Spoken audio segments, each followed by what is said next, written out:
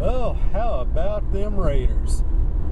Get a 37-29 victory over the San Diego Chargers. You know, it's always great to win an AFC West rivalry game.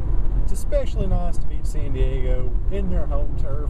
But this win over the weekend was one of the most satisfying that I think the Raider Nation has had in, about 5 years. In fact, the last time I think the Raiders had a victory this sort of galvanizing, this encouraging, was probably back in 2010, back during the heyday of Bruce Gradkowski, when the Raiders went to Denver and just ran the Broncos out. And, the thing is, you look at the score, 37-29, it looks fairly competitive. Folks, this game was over and done with at halftime. Actually, it was done like in the third quarter. The Raiders were leading 37-6 after they just took their foot off the gas pedal and basically just let San Diego chalk a bunch of garbage points. It was nowhere near as close as the score will let you have. And, I've been saying this for pretty much the entire season. You look at the Raiders team, and, you see them play. And they had the game against Cleveland, and they had the game against Baltimore. We're just looking at them, we're like, wow, they're really getting the ball rolling offensively. You got Amari Cooper out there, you got Seth Roberts, you got Michael Crabtree out there just racking up 100 yards a game. You got Latavius Murray going out there getting 100 yards rushing. Derek Carr throwing for 300 yards. I mean, it's a really good-looking offense. And, this has propelled them to some really close games against some teams over there in the AFC. Is it East? No, it's AFC North. And then even with the loss against Denver before the bye, where they went in there and they lost 16-10.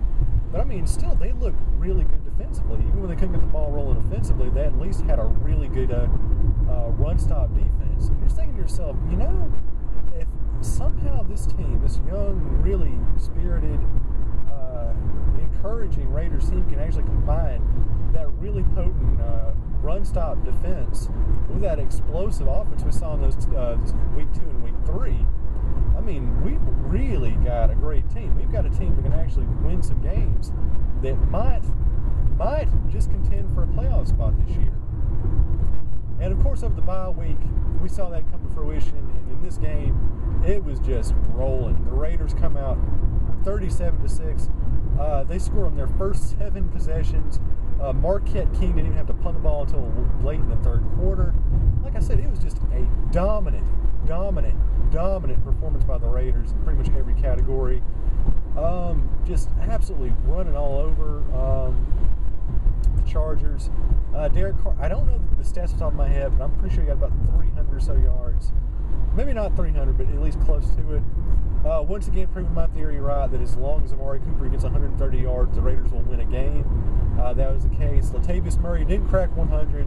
He got pretty hard there. I believe Derek Carr, he hit, 8 different receivers at one point? Well over 8 receivers during the game. Really high completion ratio. But again, it's the Raiders defense that has come out there in tandem with that great offense. We saw Amari Cooper do that dazzling run. We saw Seth Roberts get some points on the board. We saw Michael Crabtree get some really big pickups. And you look at the supporting cast. You look at the Riveras. You look at the Taiwan Jones. You look at Hilo. You look at Marcel Reese. You look at all these other guys. And these guys are doing their part too. It's not just Amari Cooper. It's just not Michael Crabtree. It's not just Latavius Murray. It's everybody on this team kind of pulling their weight. And if you're a Raiders fan, you can't help but feel optimistic. This is after, a really, really bad lull. This team is looking great. It's the best squad we've had since at least 2011. And that was a team that was one game away from making the playoffs.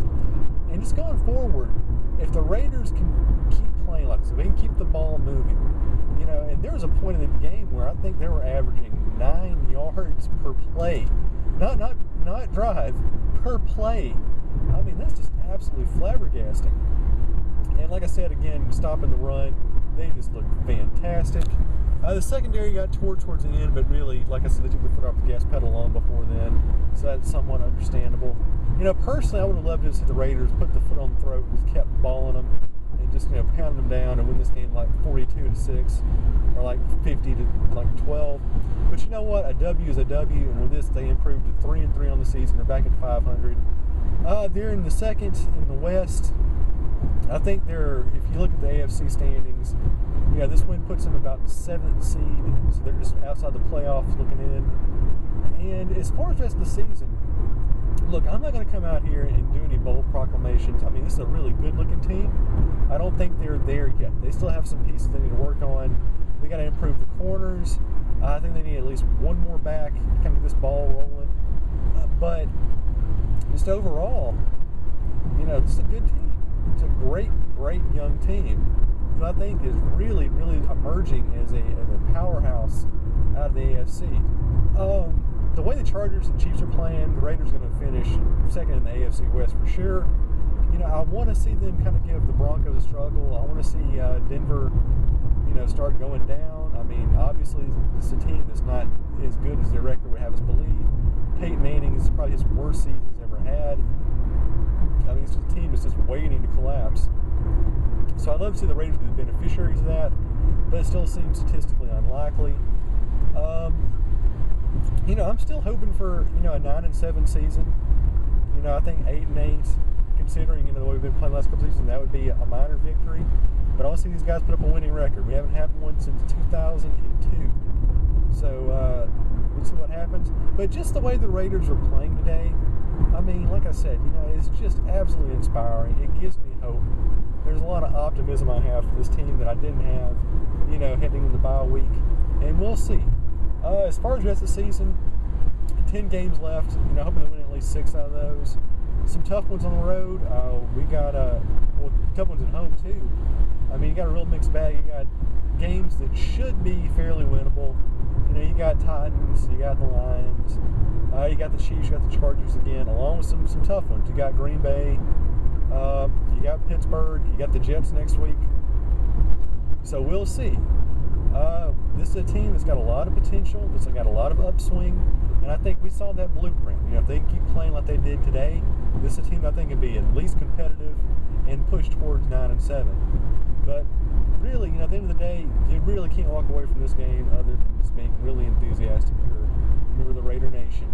So hopefully this is the first of many offensively impressive, defensive showcase victories you're going to be seeing a whole lot more of in the future, whether it's in Oakland, LA, San Antonio, whatever. If you're a Raider fan, you've got plenty to be happy about right now.